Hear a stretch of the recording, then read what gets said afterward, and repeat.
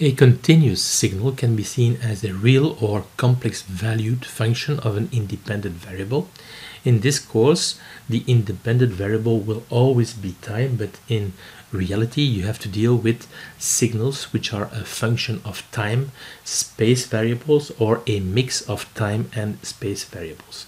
The terms continuous time and analog will be used interchangeably in this course. A function is said to be even if it meets the following property for all times. Okay, so it says that a function at time t, so let's pick a time over here. Okay, so this is t. Well, the function at times t is equal to, well, the function at time minus t. So let's say this is minus t over here, and these values here are the same. Okay, and this is true for any t. This means that, well, if you look at the graph of an uneven function, it is symmetric around the vertical axis. An example of an even function is a cosine, and here what you see on the screen is a cosine of period t. Other examples of even functions are all polynomial functions as long as the powers in the polynomials are even. A function is said to be odd when it meets the following equation for all times t. So a function at time t, let's take it over here, t is equal to the function at time minus t, but with a change of sign over here.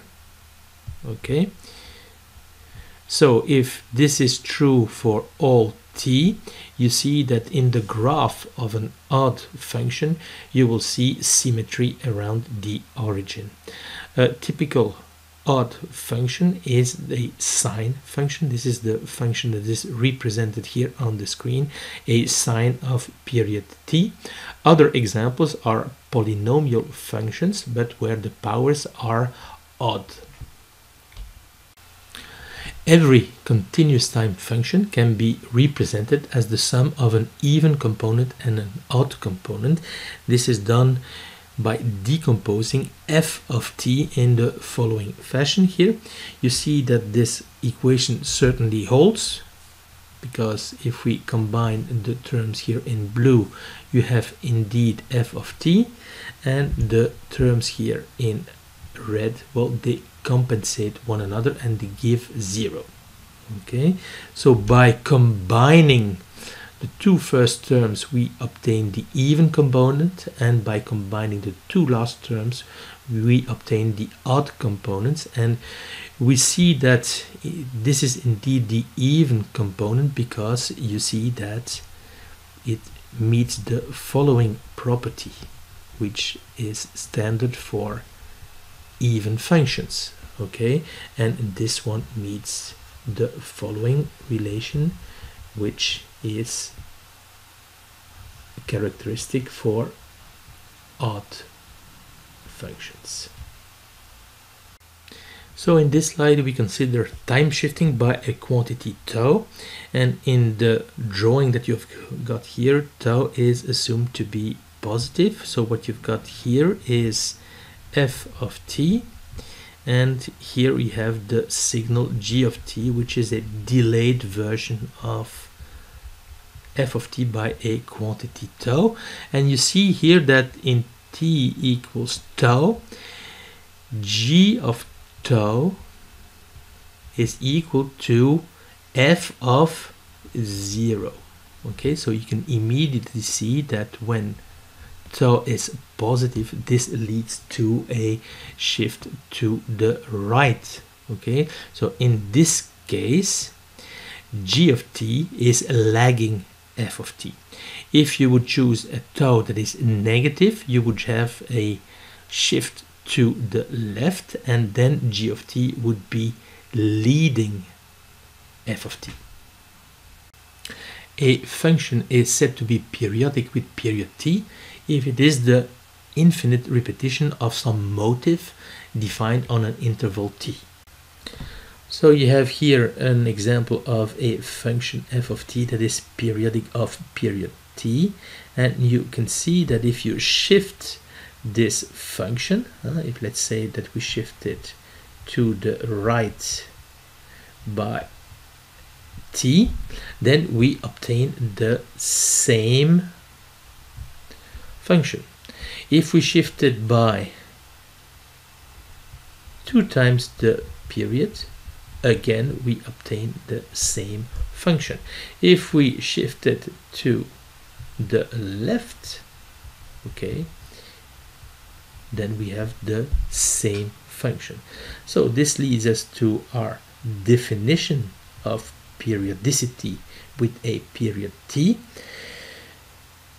This holds if for all t, for all times and any integer k, the following equation holds, and this equation says that if you shift the function by k times the period, you obtain the same function again.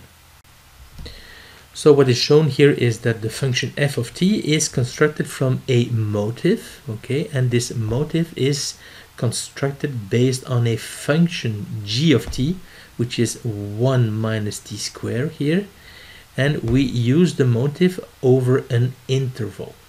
Okay, so the interval here is -1, 1, and outside that interval we set the motive to 0.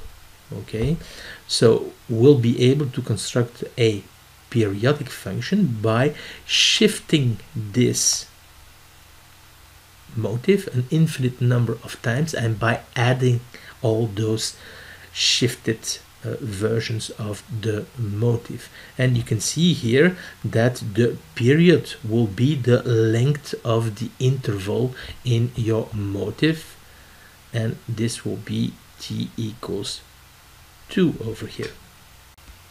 So how can you obtain the periodic function f of t based on the motive?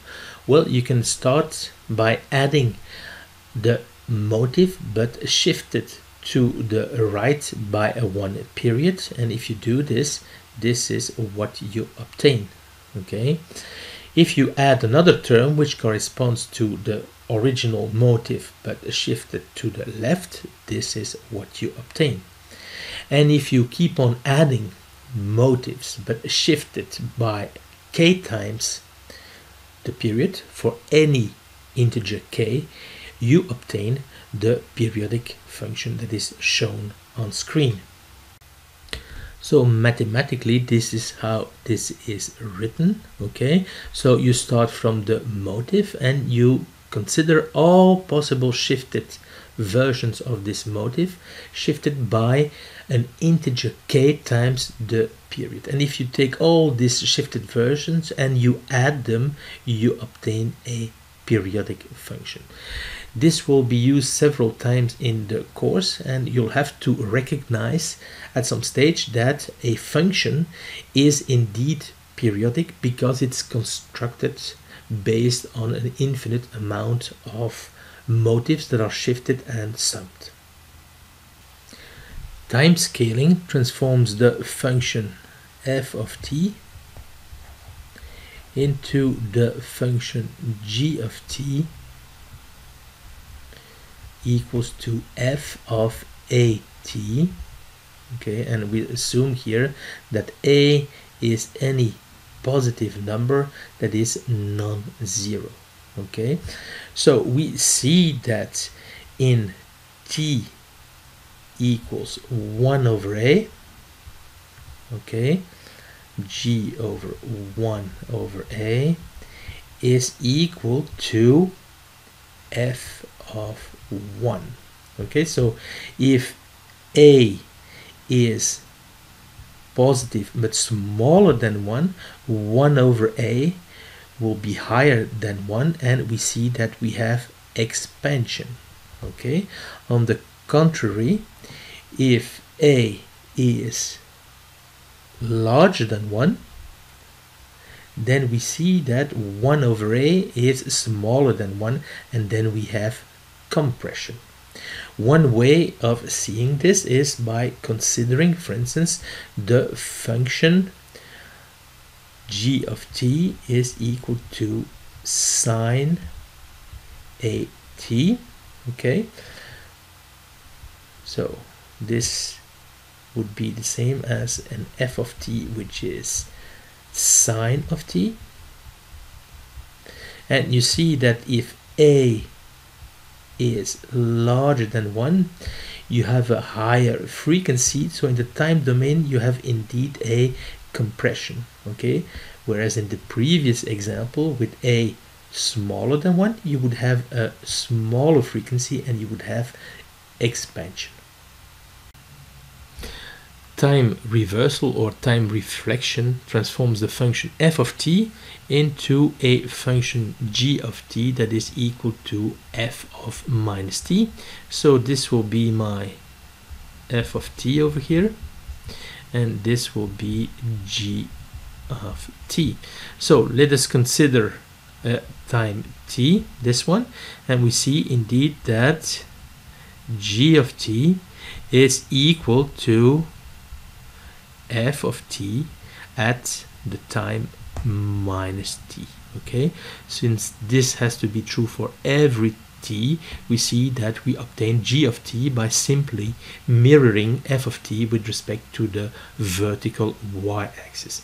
Time reversal will be used to compute the convolution integral later in the course.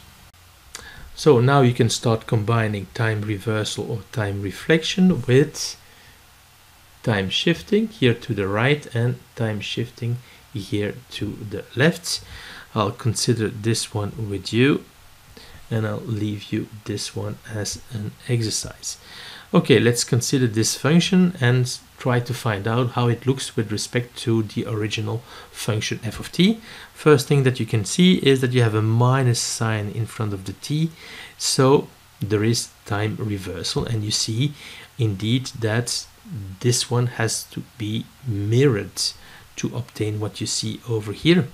But there has also been, of course, a time shifting, and now you have to know, is it a time shifting to the left or a time shifting to the right?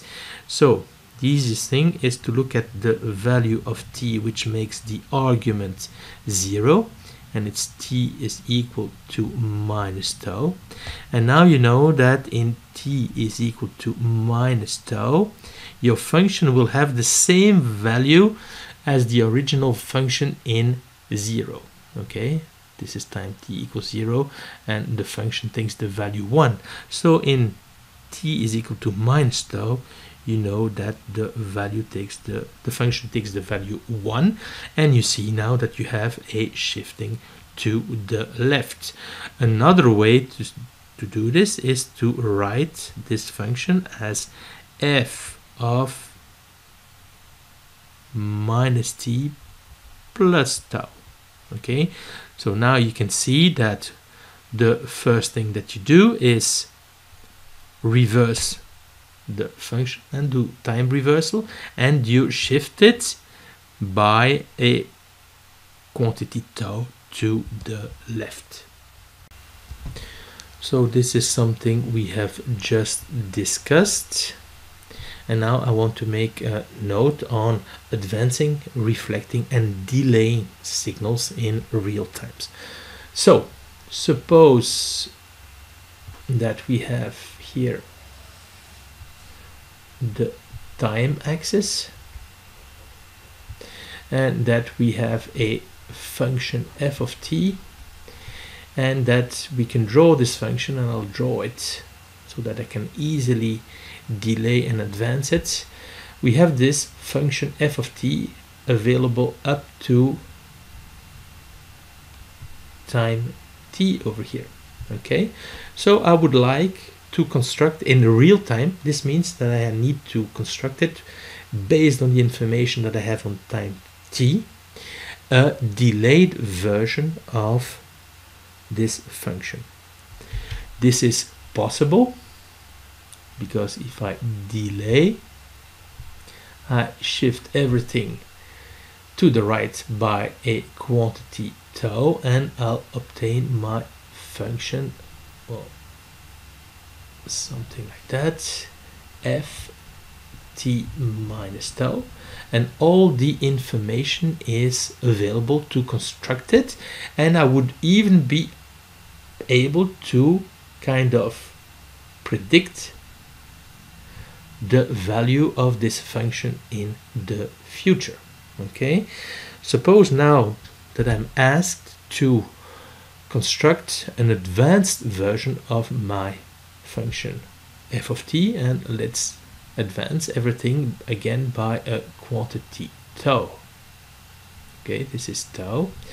This will be problematic because we'll be able to construct the function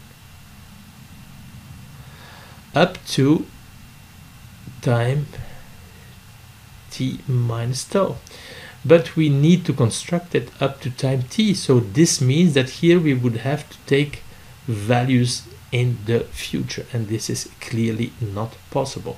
So we cannot construct an advanced version of f of t in real time, and for the same reasons it will be impossible to construct a reflected version of a function. So what we'll do now is construct a library of basic functions that we'll be using in this course, and the first signal is the Dirac impulse. It's not really a function, it will be called a distribution. So we start from a rectangular impulse of duration epsilon, and this rectangular impulse is non-zero in the interval minus epsilon over 2, epsilon over 2, and it is 0 outside this interval. Okay, notice also that the impulse starts at minus epsilon over 2, so this function is non-causal. A causal function means that the function is 0 whenever t is smaller than 0. So clearly this rectangular impulse is non-causal. This is because in this course we'll be sometimes working with non-causal signals. Okay, and this also means that the resulting Dirac impulse will be a little bit different than the one that you've seen in previous courses. Well, this rectangular impulse is constructed in such a way that it has a unit area, so it has duration epsilon and amplitude 1 over epsilon, so this means that the surface under the curve here is 1.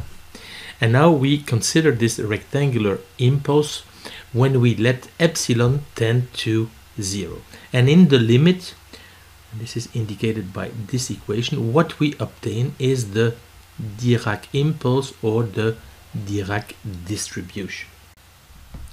Well, the Dirac impulse will be symbolized like this. It's an arrow of length 1. And why does it have length 1? Well, because in the limit, as we will see in the next slide, the surface or the area below the delta remains 1. So this leaves us with the following properties. The Dirac impulse is 0 everywhere except in t equals 0, where the Dirac impulse is not defined. Note that we say not defined. This is not the same as saying that the value of the impulse is infinite at t equals 0. This is incorrect. To say it correctly, you need to say that the delta is not defined for t equals 0. And we had seen that our rectangular impulse was constructed in such a way that it had a unit area. Well, in the limiting case, we preserve this property, and the integral over integration limits minus a of the delta is equal to 1, as long as a is larger than 0, of course. So another very important property is the sifting property, and in French we call it la propriété de localisation, and it says the following. So let's draw a reference frame here, and suppose that we have a continuous signal at time t equals 0, and I'll call this signal f of t, and that we multiply it with a Dirac impulse. This will be my Dirac impulse. Well, you can immediately see that the product of the two will be 0 everywhere except at time t equals 0. So it means that the result will indeed be an impulse again, and the result is actually an impulse that has been modulated by the function f of t, and this impulse is f0. This means the original function evaluated at times t equals 0 times delta t. So how can you obtain this result? Well, you can start from this rectangular impulse delta epsilon here, that is an approximation of delta. It's shown here in blue, and if you multiply it by f of t, what you obtain over here is the curve in purple. And if you let now epsilon tend to 0, you see that this becomes infinitely thin, and that this expression will tend to this one. F of t will look a lot like the value of f of t evaluated at t equals 0. Okay, and this will tend to f of 0 delta t. Okay, so very important. We'll be using this quite often, the sifting property. So what we do here is generalize the sifting property. If you look at the equation that is on the screen and you take it for t0 is equal to 0, you'll obtain the sifting property of the previous slide. So what we do here is take a delta that is located at t equals 0, and we multiply it by a function f of t. So the function f of t is required here to be continuous at time t equals 0.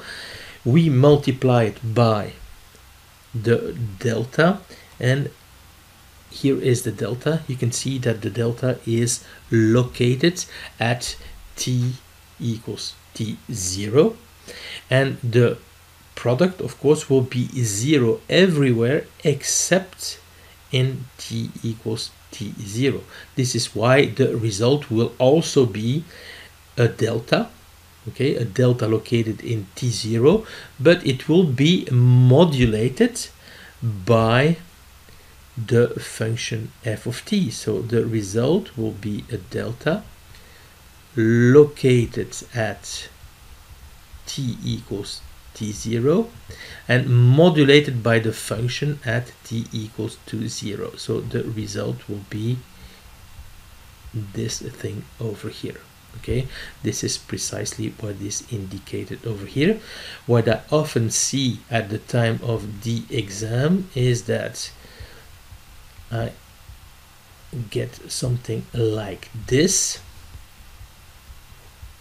Okay, this is obviously not correct because this is a constant signal. Okay, if you multiply the function f of t by a delta, it must be 0 everywhere except at times t equals 0. So this is incorrect. So what we see here is the generic representation of a continuous signal, and this will be used later on in the course to obtain the convolution integral. Okay, this is an equality, and you can kind of prove this equality by using the sifting property, and this will be the first time that we use it, but it will certainly not be the last time. So we integrate over tau here. Okay, so we have to consider all functions as a function of the variable tau, and our delta here is located in tau equals t. Okay, so we can use the sifting property and say that this thing over here is a delta located at the same spot with the function evaluated at tau equals t. Okay, so inside the integral I can replace this quantity over here by this thing over here, and this is precisely what has been done over here. This is because of the sifting property. We integrate over the variable tau. This function here is independent of tau, so we can take it out of the integral. This is how you obtain this expression over here, and this is equal to 1 over here, because we know that the surface below delta is 1, and this remains true, of course, even if this delta is shifted. So we have shown that this expression is equal to f of t. So what we have done right now is prove this relation mathematically, but you can also look at it in a more intuitive way. So let us draw a reference frame. So here I will see t, and here f of t, and here is my function f of t. So what we can do is look at the time t equals tau, and we know that this is f of tau delta t minus tau. This is exactly what we have here inside the integral. What we can do now is use similar Dirac functions that are spaced by delta tau, and we can start summing this. You can see that if delta tau is going to 0, tending to 0, if you take all those deltas and you sum them, well, they will start to look a lot like the function f of t. Okay, and if delta t tends to 0, instead of using a sum, you'll be using an integral. Okay, so this is the intuition that is behind this formula over here. F of t can be decomposed as an infinite sum of deltas right next to the other that are all modulated by the function at the spot where the delta is located. So the next signal in our library is the unit step or heaviside function, and it will be denoted u of t. So in this course, whenever you see u of t, it's a unit step, and this new signal is obtained by integration of the Dirac impulse. So what we'll do is start from the rectangular impulse that we had used to approximate the Dirac impulse. Okay, we integrate it, and then we'll look at what happens when epsilon is going to tend to 0. Okay, remember that if we tend epsilon, let epsilon tend to 0, then what you obtain here is the Dirac impulse. So let us integrate this function over here. To the left of minus epsilon over 2, it's 0, so of course we have 0 over here. Here in this interval minus epsilon over 2, interval of width epsilon, we integrate something that is constant. Okay, so we're going to have an increase that is linear, and the slope will be 1 over epsilon. Okay, so the slope here is 1 over epsilon. Okay, so after integrating for a period of epsilon with a slope over 1 over epsilon, this means that here at t equals epsilon over 2, the value is 1. And then over here, well, what we integrate falls back to 0, so the output must be constant and it remains 1. Okay, so now it's kind of obvious what will happen if we let epsilon go to 0. This is going to be the resulting signal, and it's called the unit step or Heaviside function. So we have seen that the unit step is the integral of the Dirac impulse, and we had obtained our approximation of the unit step graphically. It was 0 to the left of minus epsilon over 2, 1 to the right of epsilon over 2, and in between it was an increasing function with a slope of 1 over epsilon. You can see here that if t is equal to minus epsilon over 2, this will lead to 0. You have a kind of a continuity, and when t is equal to epsilon over 2, this will reduce to 1, so you have also continuity on this side. So now we can have a look at what happens when epsilon is going to tend to 0. Well, this interval here will reduce to t equals 0. Okay, so now we can have a look at u of t, okay, when t is equal to 0, and u of t corresponds to this function here when epsilon is going to tend to 0. So when epsilon is going to tend to 0, we have to consider everything at t equals 0. This is not going to give me a contribution, and we see here that in the limit we'll have u of 0 is equal to a half. Okay, this may come as a surprise, but if you look here, you can already see that u of epsilon of t is always equal to a half at time t equals 0. So in the limit it will also be true for u of t. So you will have u of 0 is equal to a half. This is different to the unit step that you have encountered in previous courses. This is simply because we have here considered an approximation of the delta that is non-causal. It starts at minus epsilon over 2. So here are some properties of the unit step. We have already seen that to the left of t equals 0, the unit step is 0. To the right of t equals 0, it's 1. And at times t equals 0, the value is a half.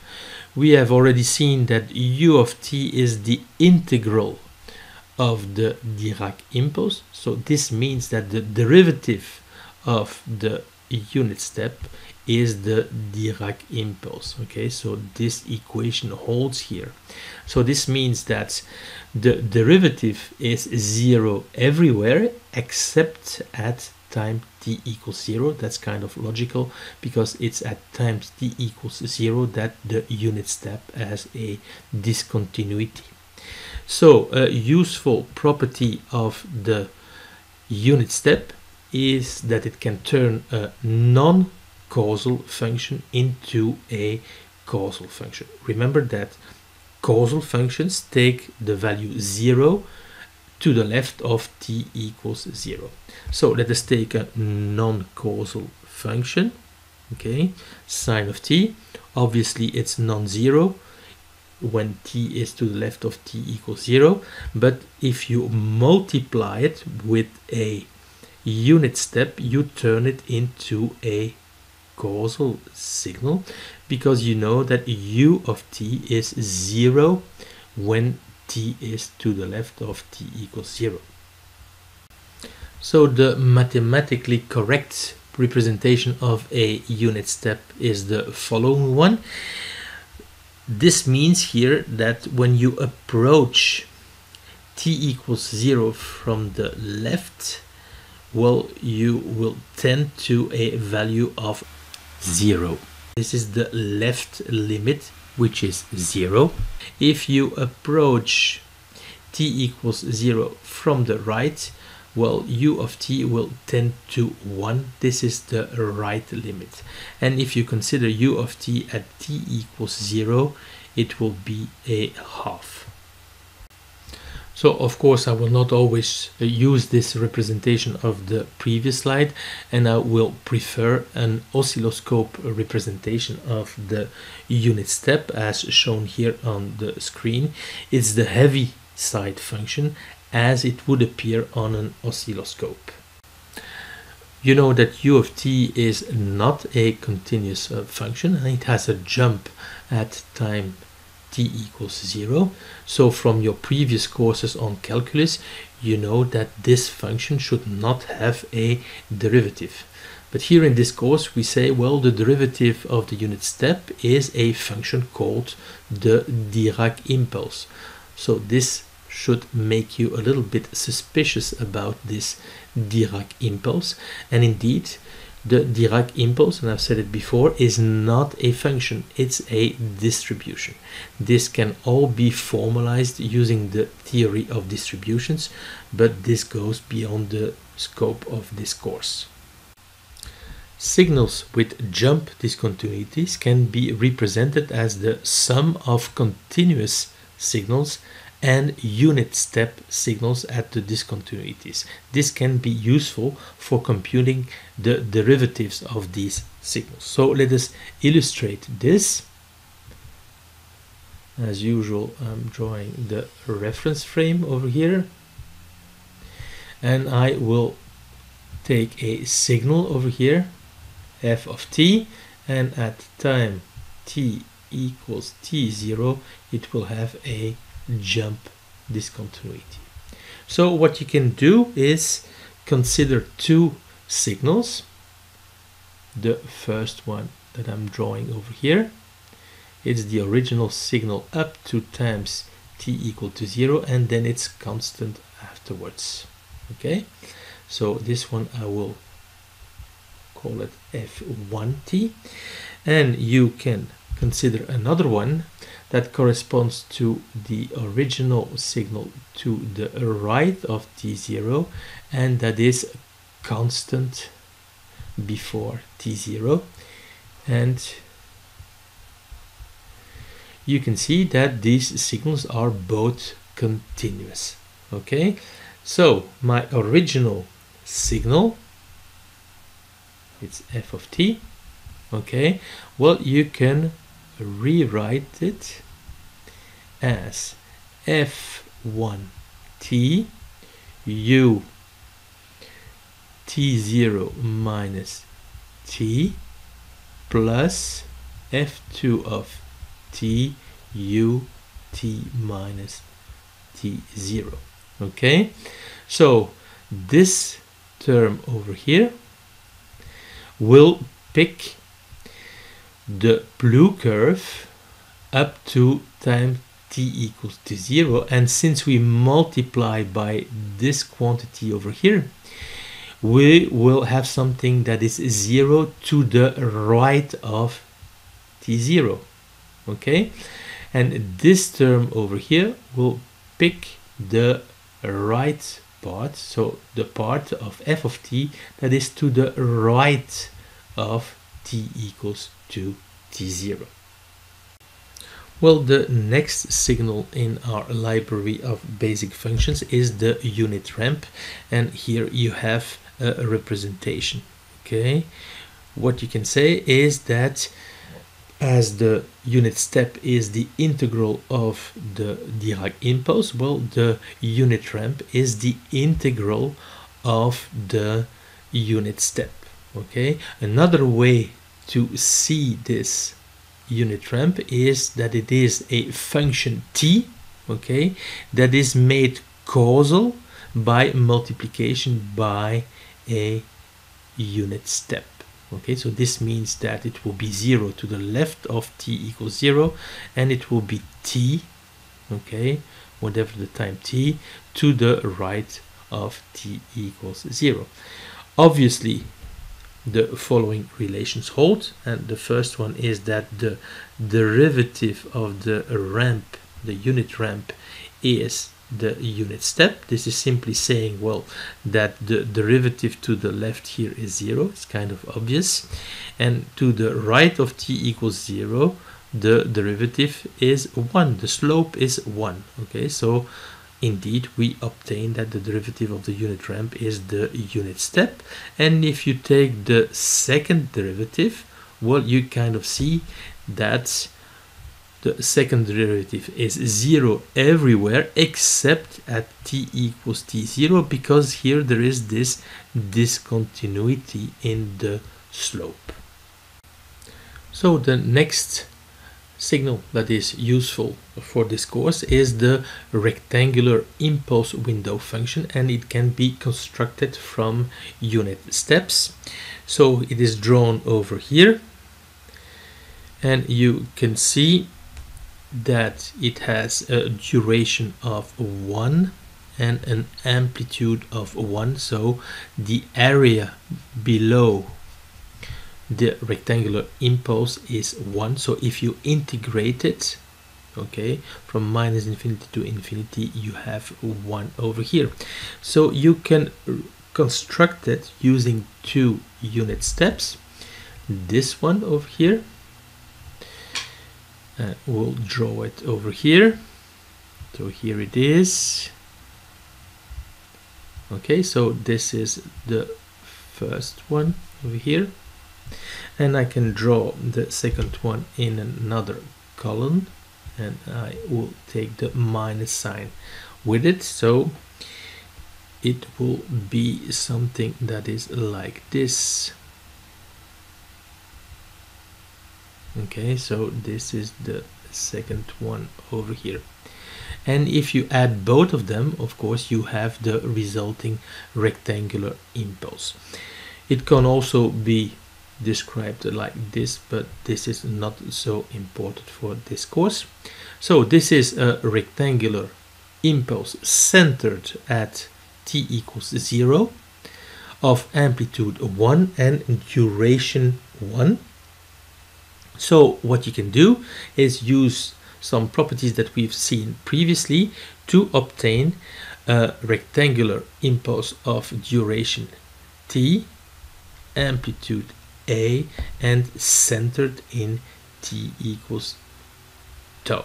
Okay, well, the easiest thing is to obtain an amplitude of a. What you need it to do is to take your original rectangular impulse and multiply by a. In order to center it in t equals tau, well, you need to use this time shifting property. Okay, this is what you see over here.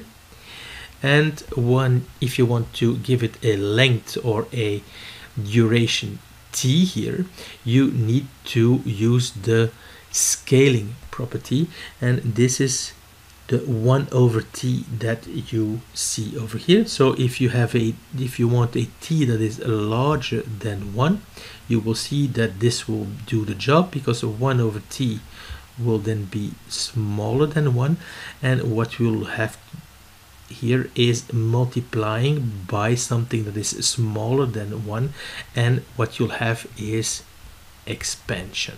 Okay, so this is indeed the case. So what we have done here is basically construct a rectangular impulse that we use as a basis, and then if we want another rectangular impulse, we construct it from the properties time shifting, time scaling, and simply multiplication. So you can also construct a triangular impulse using the ramp function, and this triangular impulse is shown over here. Well, it has a width of 2, okay, and an amplitude of 1 over here. So again, the area below the curve will be 1. So if you integrate this triangular impulse from minus infinity to infinity, it gives you 1.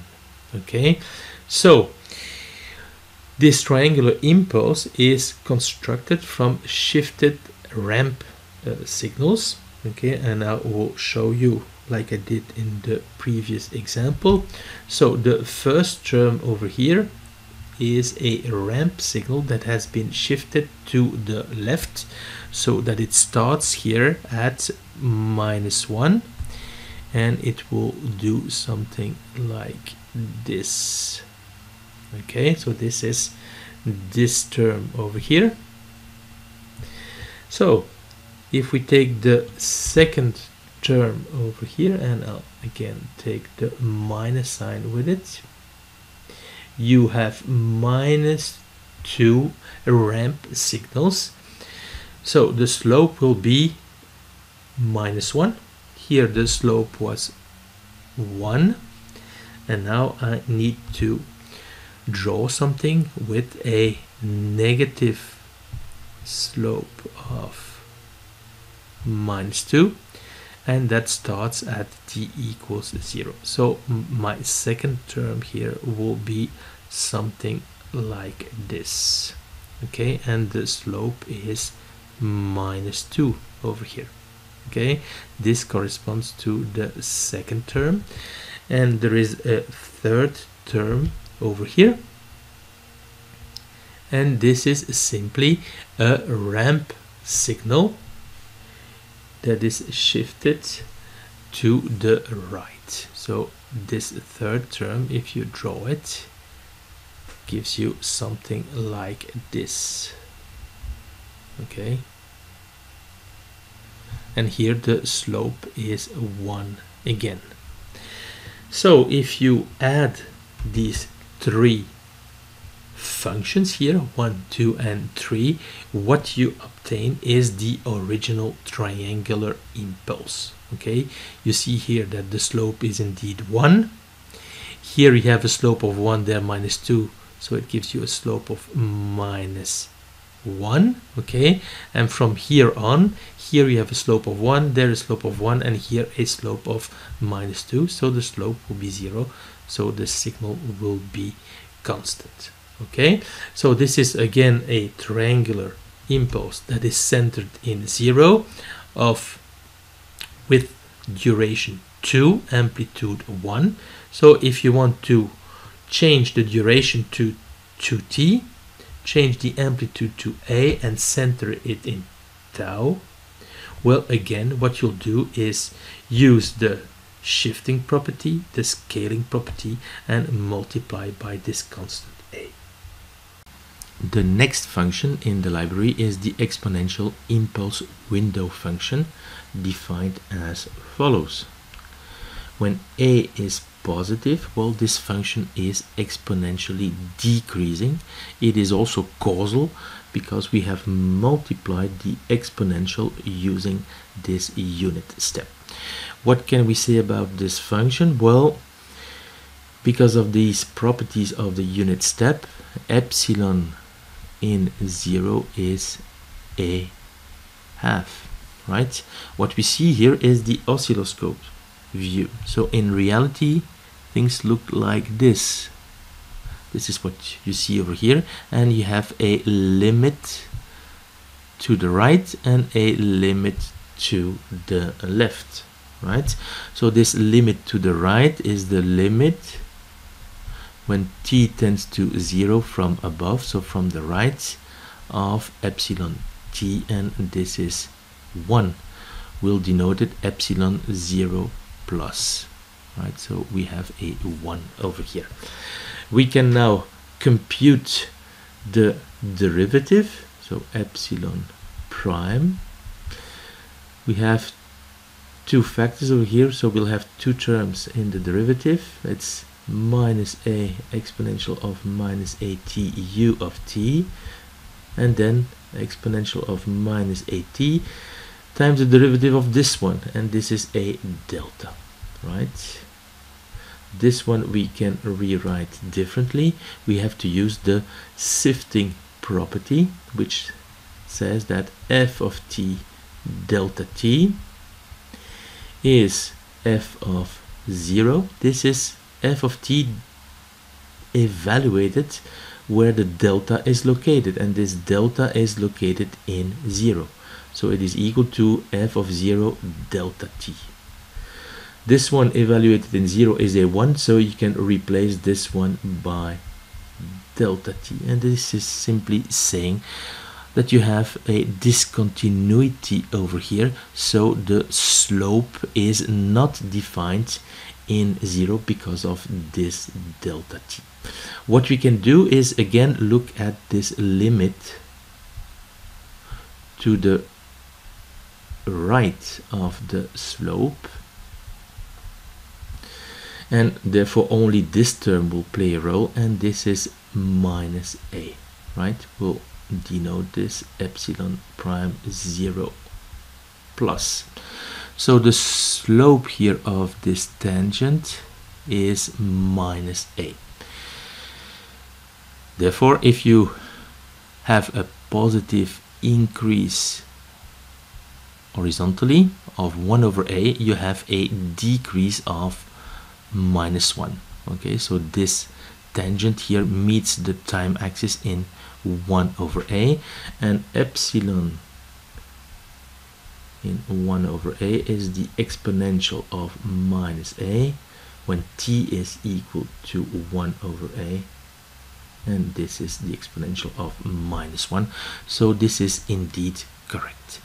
You can also compute the area below this exponential impulse window function, and this is given by this expression. But since this impulse window is causal, we can replace this integration bound by 0, right?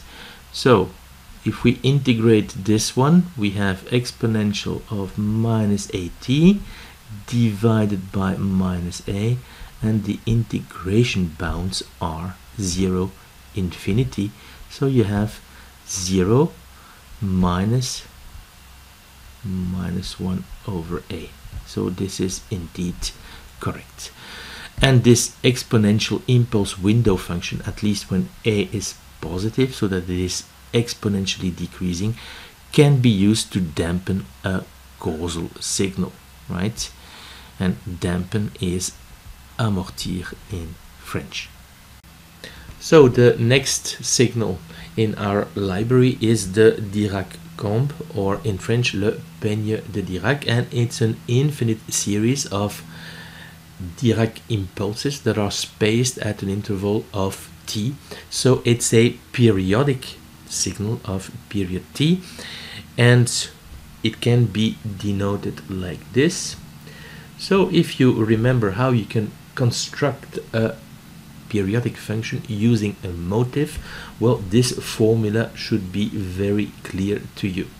Okay, the motive here will be the delta function, the Dirac impulse. Okay, you can see here that, well, if you take one delta, you have this, and now if you add a delta that is shifted to the right by t, you obtain this. If you add one that is shifted to the left by t, you obtain this, and then of course you can keep on going on and you obtain something like this. Okay, so this Dirac-Combes is constructed from the motive, right, which is the Dirac impulse, and it's obtained by shifting this delta impulse by a number of times the period, which is k here, k times the period,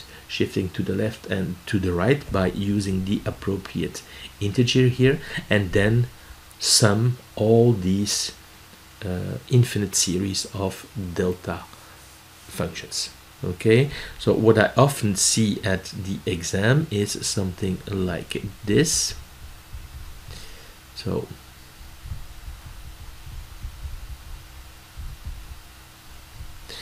this cannot be correct, right? Because this is only one delta. You clearly need the sum over here to tell that there is an infinite series of delta functions, one corresponding to each k here, where k is an integer value. So this Dirac-Combes, this peigne de Dirac, will be used in section 5 when we'll talk about sampling theory. And when we'll talk about sampling theory, well, the t here will be the sampling period. And what we'll do is multiply a function f of t with this Dirac comb. Okay, so let's write that down. So this is the sum going from minus infinity to infinity of delta t minus k ts. Well, this is a sum over k, so you can also take the sum and take it inside. So you obtain a sum from minus infinity to infinity of f of t delta t minus k ts. Okay, so since you're not experts with the sifting property, you can rewrite this. What you have here is a delta that is located in t equals to k ts. Okay, so you can rewrite this as, well, the same delta but modulated by the function where the delta is located. So it's f of k ts, right? Going from here to here, that's the sifting property, and of course you have to put the sum over here. So this is how it looks like mathematically, and this is what we'll use later on in the course. We can also have a look at how it looks like with curves. Okay, so let us take a function f of t, right, and I'll put it over here. So that's my f of t. So I can draw my Dirac comb. I will not draw all of them. So the spacing here is ts, right? And this formula says that if you multiply this function with the Dirac comb, okay, I should do something like this, what you obtain is a sum of Dirac combs that are spaced also by ts but are modulated by the function. So it looks like something like this. And this will be useful because you can see here what you're actually doing is sample the signal f of t at the sampling instance k times ts. Okay, so as I've said, we'll talk about that again in section 5. Let us talk about energy and power in the context of signal processing. In this context, the energy is defined using this formula. So we need to take the continuous time signal, square it, and integrate it over time. You see here that we need to take the modulus before squaring. This is because we have the possibility that the signal f of t might be complex valued. Okay, the energy in this signal processing context is not the same as the conventional notion of energy in physics, but you can make the link. The conventional energy in physics, I'll write it like that, would be the energy as defined over here, and you would have to divide by z, where z is an impedance in the appropriate unit. Okay, so let's take an example. Let's take f of t, which is a voltage, and the impedance would be here, so that would be expressed in volts, right? And the impedance would be a resistance, and that would be expressed in ohms. Okay, so if we look at the units of energy, you would have volts squared times seconds. Okay, so volts squared times second. This is not the usual unit for electrical energy, but where if you look at this one over here, you would have volts squared times second divided by ohms. Okay, and this is the same units as volts times amps times seconds, and this is indeed the unit of joule. Okay, so in signal processing we'll say that the energy is defined like this. If you're looking for the conventional notion, well, you have to do something like this over here. So in the concept of signal processing, again, you can compute the average power. You know that power is energy over time, so without a surprise the power is computed like this. Okay, so you integrate from minus t over 2 to t over 2, you divide by t, and you let t tend to infinity. So this is for general continuous time signals. If the signal is periodic of period t, well, you can just integrate the modulus of the function. Here again we are considering potentially complex valued function, the modulus of the function squared over one period and divide by the period. Okay, so again this is the power here computed in a signal processing framework. If you're looking for the conventional notion of power in physics, well, you can make the link again, and I'll write it like this. Okay, the conventional power in physics, well, you have to take the power as defined in a signal processing framework and divide by this notion of impedance in the right units. So again, if we take our example of voltage, okay, so expressed here in volts, the impedance will be here a resistance expressed in ohm, right? The power as defined in this course will have units volts squared. Okay, so this is not the units of power as you're used to in physics courses, right? But if you take the power as defined over here, you'll have volts squared per ohm.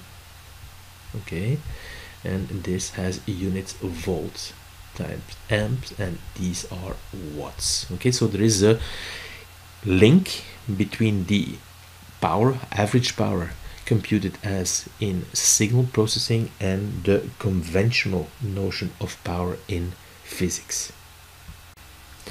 So if signals have a finite energy, okay, they are called finite energy signals or square integrable signals. And here you have two examples of finite energy signals. Okay, remember this rectangular impulse, and if you compute the energy, well, I think it's kind of obvious here. You will see that it's 1. Okay, and you can also compute the energy for this exponentially decreasing impulse, and you will see that it's 1 over 2a, and I will leave this as an exercise. Okay, another comment that we can make: if a signal has finite energy, its associated power will automatically be 0, because you need to take this limit over here where this quantity here is finite. Okay, so by definition it will always be 0. We can also speak about finite power signals, and obviously these signals have finite average total power. The first example is the unit step, and if you apply the formula, you will see that P is equal to a half.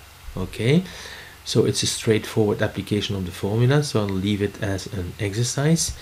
Second example is this periodic signal that switches between 0 and 1, and you'll obtain the same average total power, which is a half. And again, I'll leave it as an exercise. In general, you can say that finite power signals, and we'll assume here that the power is positive, well, they always have an infinite total energy, and a good example of that is periodic signals. If you would compute the total energy of this periodic signal, you would end up with an infinite energy. So this is an application of what is written over here. So as an example, we can compute the average total power of a sinusoidal signal. The period of this sinusoidal signal is t over here, so we apply the formula. It's 1 over the period, and we integrate the square. Here it's simply the square because it's a real valued signal over 1 period. Okay, so the easiest thing here is to take a period from 0 to t, and we square this signal, and this is what we obtain. So here is a good reminder for trigonometry. So we can use the Carnot formula, which says that 2 times sine alpha squared is 1 minus the cosine of 2 alpha. Okay, and if you use that and you stick it in here, this is what you obtain. Then you integrate. After integration, this is what you obtain, and the integration limits are 0 to t, so this will yield here t, and this is what we obtain for the average total power. So now we can define what is called the root mean square value, or the RMS value. In French it's called la valeur efficace, and it's simply the value of the constant signal that would have same average power as the sinusoidal signal, and this value is simply the amplitude divided by the square root of 2. So the last subsection of section 2 is a subsection on complex exponentials. It's an important subsection because it will have, well, quite a few applications in the rest of the course. So we'll start with the sine and cosine, and if you remember, we had written down the Euler identity. Okay, and it says the following: plus j sine theta. So this is a complex number under polar form, and you can view it as a vector, and the vector has length 1. This is the modulus, and the direction is given by theta, which is the argument over here. So you can see this as a rotating vector. You will see this in the animation. When theta is changing, well, the direction of the vector is changing, and you'll see this as a rotating vector. Well, if you take this vector and you project it on the real axis, what you'll obtain is a cosine. If you project it on the imaginary axis, you'll obtain a sine. Okay, so this is indeed a complex exponential signal, but if you project it on the real axis, you obtain a cosine, and if you project it on the imaginary axis, you obtain a sine. So let's have a look at the animation. So you see here that the vector e.g. theta is indeed a rotating vector. So if you look at the projection on the real axis, you obtain the cosine as indicated, and if you project it on the imaginary axis, you obtain a sine. So this is how you can obtain a sine and a cosine from a complex exponential signal e.g. theta. Well, there is a second interpretation of the sine and the cosine, and it also involves complex exponentials. Okay, so we'll start using the same Euler identity, e.g. theta is equal to cosine theta plus j sine theta. Okay, so if we write e to the minus j theta, okay, we had seen this, we can rewrite it as this with a minus sign here, and there you have minus j sine theta.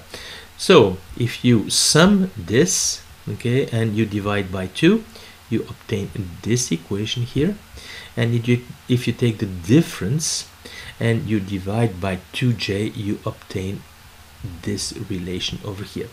And what this says, for instance, is that a cosine can be seen as a rotating vector e.g. theta plus a rotating vector e minus j theta divided by 2. So this one will be rotating counterclockwise, and this one will be rotating clockwise. And if you take the vector sum of these two rotating vectors, you obtain a cosine. Well, there is also another interpretation, a similar interpretation for the sine, but there you have to take the difference. Okay, here you divide by 2, here you have to divide by 2j. So let us look at this second animation concerning this second interpretation of a sine and cosine. So what you see here are two rotating vectors. They have amplitude 1/2. There is one rotating counterclockwise, is e.g. theta, and there is one that is rotating clockwise, it's e to the minus j theta. If you take the vector sum of these two rotating vectors, you obtain a cosine, and if you take the vector difference, you obtain a sine. So let us look at the complex exponential that is written over here. Okay, so it's a bit more complicated than the one that we had considered previously. Remember that we have considered the following complex exponential. We had seen that it was a rotating vector and that you could construct sines and cosines from it. Okay, so here we have this more general complex exponential where a, capital A, is written as a complex number under polar form. K here is the modulus of A, and phi here is the argument of capital A, and the lowercase a will also be written as a complex number but in Cartesian form. So sigma 0 is the real part of lowercase a, and omega 0 here is the imaginary part. Okay, so now you can rewrite this complex exponential. So this is a over here, and here you have the exponential of at.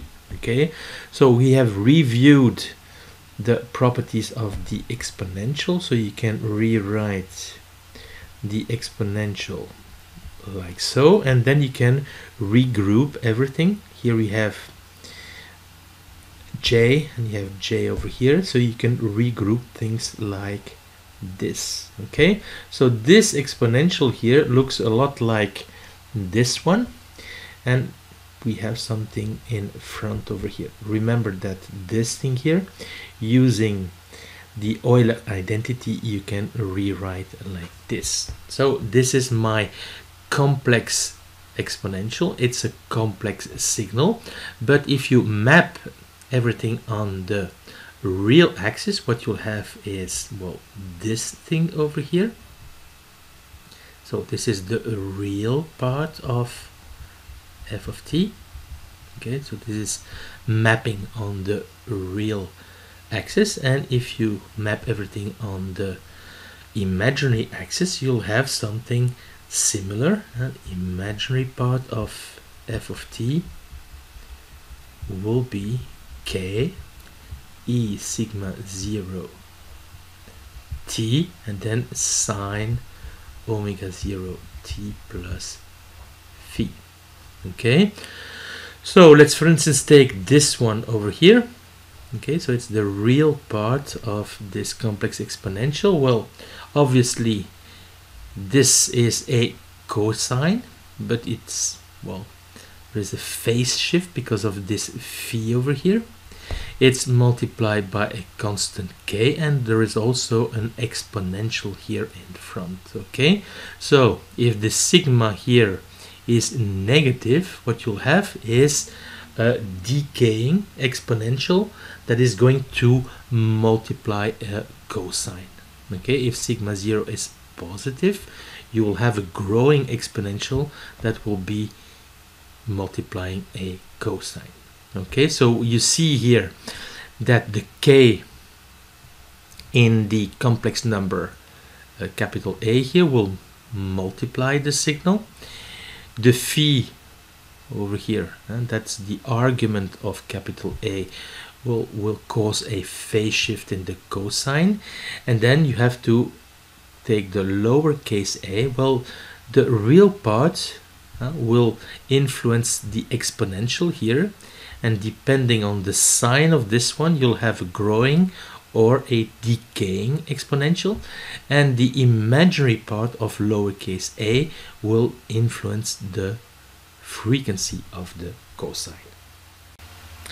So let us look at an example where both capital A and lowercase a are real. So A is k e g phi. So if capital A is real, it means that phi is equal to 0, and A is sigma 0 plus j omega 0. So if it's real, it means that omega 0 is equal to 0. So this complex exponential just becomes a real exponential, and depending on the sign on sigma 0, you'll have a decaying or an, well, growing exponential. If sigma 0, in this case A, is negative, the exponential is decreasing, it's decaying. If sigma 0, in this case A, is larger than 0, you have something that is exponentially increasing, growing. And if A is equal to 0, well, you have a constant signal. So let's just have a look at the case where you have purely imaginary exponentials. So in this case, A is real. So again, we have phi is equal to 0. And this time, lowercase a is equal to sigma 0 plus j omega 0. It's purely imaginary, so sigma 0 is equal to 0. Okay, and if we plug that in inside this complex exponential, this is what we obtain, and this looks a lot like what we've seen in the animation, right? If you set that to omega 0 times t, you have what you see in the animation.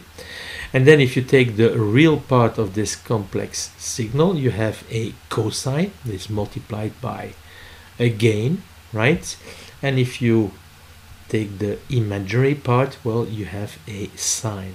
Okay, well, one other thing that you could do is take this signal and add its complex conjugate. The complex conjugate of this one will be the same exponential but with a minus sign. Okay, so if you add the complex conjugate and you divide by 2, you have also the cosine. Okay, so taking the real part, well, that was the first animation, and adding the complex conjugate and divide by 2, that's the second animation that was shown to you. So if we take the general case where capital A is complex and in polar form, and lowercase a is also complex and in Cartesian form, you can rewrite this complex exponential in the following way. Okay, this is something that we have done previously, and we had already seen that, Well, you can construct this signal by taking the real part of this complex exponential, and you can obtain this signal over here by taking the imaginary part. These signals are real exponentials modulated by cosine and sine. Okay, well, it is also possible to obtain these signals differently by taking, well, f of t and adding or subtracting the complex conjugate. Okay, so the complex conjugate of this signal will be exactly the same, but I will have a change of sign over here. Okay, so if you add f of t and its complex conjugate, the signs will disappear over here, and I can construct a cosine by taking this sum and dividing by 2. You'll have something similar here for this expression by taking the difference. Okay, so this is f of t and this is its complex conjugate. So it involves an exponential of at, and here it involves an exponential of the conjugate of a times t. So a is sigma 0 plus j omega 0. So a conjugate will be sigma 0 minus j omega 0. So as a conclusion, a real exponential modulated by a sine or a cosine can be constructed using two complex exponentials. We had already seen this for the cosine and the sine. Okay, so it's worthwhile coming back to this slide once we will have taken the Laplace transform of this signal over here and this signal over here, because when we'll consider this Laplace transform and we'll consider the poles of these Laplace transforms, we will see that the poles are sigma 0 plus j omega 0 and sigma 0 minus j omega 0. Okay, so there is a clear link with what we see here. This real exponential modulated by a sine and cosine can be constructed using two complex exponential, and this is why later the Laplace transform of this type of signal will have poles located in a and a conjugate. Well, let us have a look at what type of signals we can generate using this complex exponential. Okay, remember that capital A and lowercase a are complex. One is in polar form, the other one is in Cartesian form. Okay, and we have seen that we had obtained an expression, and if you take, well, the imaginary part of this complex signal, you obtain something like this. Okay, so what kind of signal do you have? Well, depending on the sign of sigma 0, sigma 0 is indeed the real part of a here. If the sigma 0 is negative, okay, so you'll have something that is exponentially decreasing, and the blue curve is an example of that. You have a sine times an exponential that is decreasing, so the exponential will give the envelope, and in between these two envelopes you'll have your sine, and the amplitude will decrease exponentially. If this sigma 0 is positive, well, you have the green line and the envelope will be exponentially increasing. Okay, so it's worthwhile looking at the influence of the four parameters. Well, k obviously will come and multiply the signal. Phi over here will cause a phase shift. Sigma 0 will actually say if this exponential is decreasing or increasing, and omega 0 will change the frequency of the sine, in this case that you see here on the screen. So what we'll do here is, using a little simulation, show what we can obtain using this type of complex exponential. Okay, and remember that we had rewritten it as ke sigma 0 t times cosine omega 0 t plus phi plus j sine omega 0 t plus phi. Okay, so what you see here is these signals here being constructed. So here you have the sigma 0, this is the clock, so this will give me the t over here. This is the exponential, and this is the e sigma 0 t over here, this one. Here we have, well, the frequency times time plus phi. So this signal here is omega 0 t plus phi, right? Then it goes into a cosine and a sine. I will be showing these two signals, and I will also show this in an XY plot. So this will kind of show me the rotating phasor. Okay, so we'll take different cases over here. In this case we have a fixed frequency, and we can have a look at what will happen if we take, well, sigma 0 is equal to 0, and then we'll take it slightly negative, slightly positive.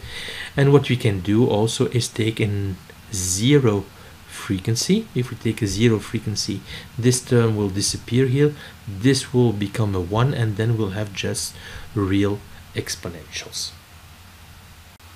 So let us take an example where sigma 0 is equal to 0. So e to the sigma 0 t is 1.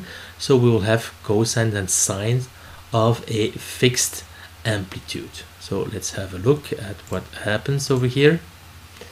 So in yellow you have the cosine, in purple the sine, and what you've got here is the rotating vector. If you project it on the real axis you have the yellow curve, and if you project it on the imaginary axis you have the sine. Okay, so what we can do is maybe leave it like that and change the frequency. Okay, and we'll, let's say, double it. So it's omega 0, it's here in radians per second. Let's approximately double it, and let's have a look at what happens, and you will see that the frequency will change. Okay, so if I change my omega 0, indeed the frequency has changed. So I've brought the original frequency, and I can change now my sigma 0, and let's make it slightly negative. So we should have an exponentially decaying exponential that will be modulated by cosines and sines. Let's have a look.